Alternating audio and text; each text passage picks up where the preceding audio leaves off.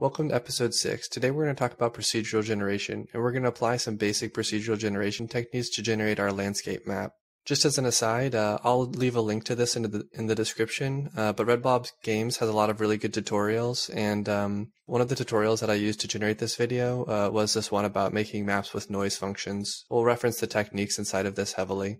So to generate a procedural landscape, we kind of need to generate some sort of randomness to represent what the terrain is going to look like.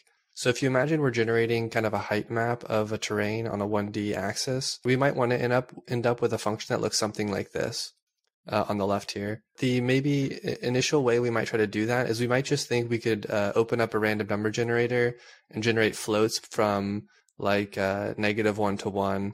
If we did that, we'd have a bunch of these random spikes, and there's not really any continuous flow of a landscape. So one of the technologies that was invented to counteract that was Purlin Noise, and then OpenSimplex Noise was adapted from Purlin Noise, and that's what we'll be using today. And what that type of noise is, it's called a gradient noise, and what it will do is it'll generate this kind of continuous line of noise, which is a little bit more interesting and looks a little bit more organic and like a landscape, which is kind of our eventual goal. There's a lot of different techniques for generating landscapes, but this is the one we're going to start with. So next, let's talk about how we're going to use OpenSimplex Noise to generate a final island. These graphs are kind of a 1D representation of what our eventual goal is, which is a 2D grid of different tiles. And then we want to define each tile depending on like a tile type. So for example, we're going to have grass tiles, we're going to have dirt tiles, which represent kind of a beachfront area, and then we're going to have water tile, which represents the remaining area of the map. On a first pass with OpenSimplex Noise, we could generate a very low frequency curve like this, which would probably give us kind of like a general blob, but it wouldn't look very interesting once we zoom in up close. So what we end up doing is we'll end up generating a low frequency noise, and then it will also generate a high frequency noise, and then we'll overlay the high frequency noise on top of the low frequency noise. And then that'll give us a low frequency general boundary when we zoom out far, but then when we zoom in close, we'll have an interesting little coastline. And also notably, the high frequency noise that we'll generate will be at a lower amplitude than the low frequency noise. And well, the reason we want to do this is because we want the coastline to dominate, or the low frequency curve of the coastline to dominate, but we want a little bit of variation to go on. So kind of the sum of these two kind of ends up equaling something like this, where we have this kind of general trend of a bump, which kind of represents our island that goes down into the water. But then we also have some high frequency variation inside of that to give it a little bit more interesting feel. And so once we have our noise curve generated, we're going to treat it like a height map, and then we're going to analyze every height of every tile to determine what tile type it should be. So we'll basically define a water line, and every tile below that is going to be considered, or every height in the height map that's below that water line we'll call a water tile. And then we're going to have a beach line, or every height that's below the beach line but above the water line we'll call a dirt tile. And then every tile above the beach line and the water line we'll call a grass tile. Lastly, we'll use a few extra techniques in our procedural generation, but I won't go into those right now. Okay, now on to coding. Actually, the first thing I want to do is I want to do a little bit of cleanup, though, because I've been somewhat disorganized on a few things. So we'll do a small amount of cleanup this episode, maybe a few other episodes, just to get things back on track, because constantly refactoring seems like a good idea to me. So the first thing we're going to do is probably not a good thing to have everywhere, but I'm going to have it here just because all of our error checking code right now, we just want it to panic, and it ends up being a lot of extra if statements. So what some people will typically do is they'll write a check function, and they'll pass an error to it, and then if there was an error, they'll just panic in this check function. And that makes our code a little bit cleaner, but it's something that we don't want to have everywhere. We just want to have it whenever we have a truly fatal error. So I'm going to copy the if statement out of here and write a new function. So then this will be our check function. Next, I'm going to go through all of these if statements and just replace these with check error. Okay, cool, I got them all. I think let's run our code now and just make sure it's still running. Cool. So it's still there. And if you recall, we still have our just grid of grass tiles. The next thing I want to do is I want to configure the man position. Now that we have a camera and we have kind of the concept of a world space, it's not really useful to find the center of the window because that's not really a meaningful point in world space. So instead, let's set a spawn position, and we'll set the spawn position to the center of the tile map. So the first thing I'm going to do is I'm going to move the tile map code above all of the person creation code. So we'll have create people code after the create tile map code.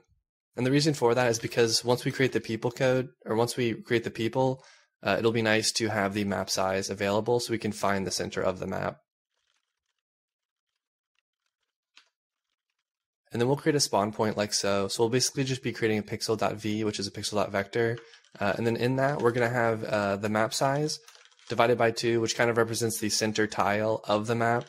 And then we'll multiply that by the tile size, which is the size of each tile in the number of pixels it is. So in our case, we're using 16 by 16 tiles, so it'll be 16 here. And that'll get us on the center point of the map. We'll do the same for x as we do for y. And then instead of using man position and hat man position, when we create our people, we'll just do spawn point. So spawn point here, and then spawn point here. All right, now let's run our code again. And then as you can see, now our person's dead in the center. Perfect. So the next thing I want to do is I want to clean up how our tiles get created. If you recall before, I was just saying grass tile is going to be represented by 0. So what we'll do next is we'll actually create an enum or Go's equivalent of an enum, which represents the different tile types. And then we'll create a function which takes in a tile type and returns what the tile object should look like. Let's go to the bottom and define that down here. So this notation basically specifies that everything inside of the parentheses is going to be a constant. And then what we're saying here is we're specifying a grass tile type. We're specifying a grass tile constant, which is of type tilemap.tileType, and then we're specifying it to be equivalent to iota. And what iota is, it's this like starting point that will automatically increment as we go down this list of things we're specifying in the constants parentheses. So this will essentially be set to 0, and then it'll automatically increment and set this one to 1. And then it'll automatically increment again and set this one to 2. And notably, every type inside of this constant is going to take this type. Because they're constants, they'll be useful as basically an enumeration of the different tile types we want to handle. So this will be our getTile function, and what we'll take in is the sprite sheet because we need to pull out the correct sprite for this tile. And we'll also take in the tile type that we want to create a tile from.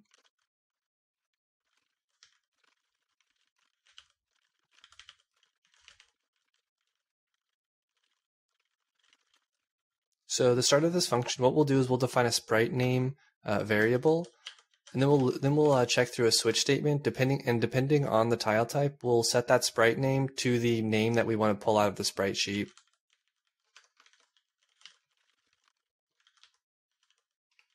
Next, we'll pull out that sprite based off of the sprite name that we calculated before, and then we'll also check our error. And then finally, we'll return the tile that we're going to create, and the tile is just going to be set to tile type. The type is going to be the tile type that we passed in, and then the sprite is going to be set to the sprite that we pulled out of the sprite sheet. Cool, so now that we've written this function, let's start using it above. I'm going to go to, instead of splitting the screen, I'm just going to go to one screen because I think it's maybe easier to see everything laid out. So now, instead of building our tile here, we can just use our get function, or use our getter function.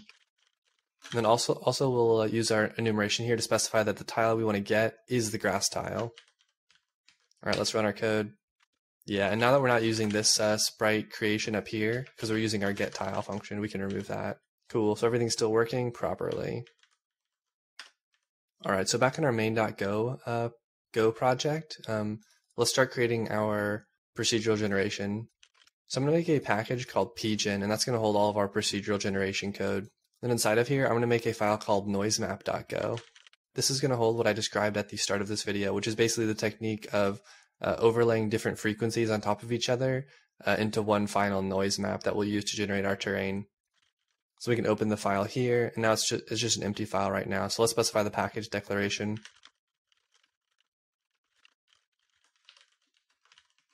Then we're going to import an OpenSimplex Go project, which is basically it's going to do the OpenSimplex noise portion of this procedural generation so that we don't have to write our own OpenSimplex noise generator. So this will represent our noise map object, and what this will do is, or what this will hold is, it'll hold the seed, it'll hold the OpenSimplex.noise object that we got from our OpenSimplex Go package. It'll also hold an exponent, and I'll explain how we're going to use the exponent when we get down to our getNoise function. We'll also have a fairly standard constructor, which basically just passes everything into the noise map, but also notably generates a new normalized noise object to hold in our noise field of our noise map. So here's our getNoise function. I'm just going to call it get. So what this will return is it'll return a noise value from 0 to 1 based off of the x and y position. So it'll kind of take the x and y position. We'll call the OpenSimplex noise generator to generate noise for that x and y position, and then it'll return that noise. And what x and y is going to represent here, in our case, it'll represent the tile location in the grid that we want to generate noise for. Also notably that we want this to be deterministic so that every single x and y combo that we pass in here will always return the same exact noise value. And that's one of the properties of OpenSimplex noise, is that it's deterministically generated.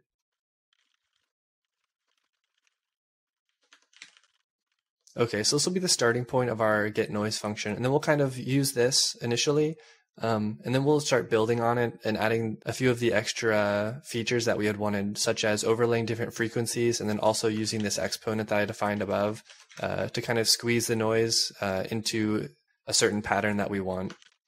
Let's go back to our main.go file, and we will start using our noise map. So let's import our pgen package now that we've created it. So if you want to generate the same map every time, you need to start with the same seed. So you can create a seed like so, and just cast it as an int64, and then whatever number you want to specify, you could pass into here. Alternatively, you can do this. You can specify your seed to the current time in nanoseconds of the UTC time zone. So what this will do is it'll generate a different int64 every single time, and then in turn, that'll generate a different noise map for us. Let's also bump our map size up to 500. And we're not using the exponent yet, so I'm just going to set it to 1.0. And then we're going to use the pgen package to generate our new noise map, or to generate our noise map struct. And then we'll assign it to terrain. And what this is basically how it's going to be used is it's basically going to kind of represent the height map of our terrain at every tile point. So then we can use our terrain noise map to get the height at every single x and y position in our 2D for loop that we're using to generate each of our tiles. So we'll get our height, and then we'll have kind of a conditional if statement where we determine what tile we want to use for that position. So we'll do if height is less than water level, we'll specify a water tile, and the water tile is specified here. And we'll have an else if the height is less than the beach level, then we'll use the dirt tile type. And then finally, if all else fails, i.e. if we're higher than the beach level, then we'll just use the grass tile. So the last thing we need to do is we need to specify our different water and dirt and beach levels. So we'll call the water level 0.5 and the beach level will just be 0.1 higher than that. So we'll make the beach level 1.1 higher than the water level. All right, let's cross our fingers and run it and see what happens. So we had forgotten to go get this package. So we can do that now. So I'm just going to execute it down at the bottom here. So that gets that package. We can do go generate and go run. Oops, so this should be eval2. And that was because I forgot to create the x and y noise objects. And what these are going to be is they're just going to be casted versions of our x and y positions. So x and y noise are just the float64 versions of our x and y position. And then because we're using this time.now, I had forgotten to add in the time import, or the time package. Okay. And then we had an invalid sprite name, and that was because we haven't actually created our dirt and water tiles yet. So then back in our MMO head folder, in the images section, I've gone ahead and created three new sprites, and also notably, I'm going to change the original grass sprite. Instead of having these little speckles, it looked kind of weird when I had generated it before, so I removed it to just be like plain grass. And I also added dirt and water. All right, so here's our starting point, and this is very noisy looking, I guess, but there is some pattern to it. As you can see, the grass is together, and the reason it's so noisy is because the frequency that we're using to generate our noise is so high that like the highs and lows vary like this quickly. So what we want to do is we want to decrease the frequency so that we can generate something that's a little bit nicer looking. So here we can actually pick a frequency, and we'll use 0.001, and that'll make it 100th of as frequent. So how we'll apply the frequencies, we'll do frequency times float64 casted X position, and a frequency times the float64 casted Y position. All right, now we have some very smooth noise, and this is kind of what I was talking about before, where there's this general trend of the islands, but they're not that interesting looking because once you zoom in, it's kind of just like this strange curve. So we want to have a few different frequencies overlaid, and how we're going to accomplish that is by applying what we're going to call octaves, and those will be the different frequencies at different amplitudes that we want to use. And also we can play around with these numbers, and you'll find that there's a lot of this that you have to do with this type of noise generation. You have to play with the numbers, the input numbers, a lot, just to make sure that you find the exact pattern that you're looking for. So we can kind of go in both directions, and you'll see how everything changes. Oh wow, that one's just dirt. But I found 001 as a pretty good midpoint for our map size.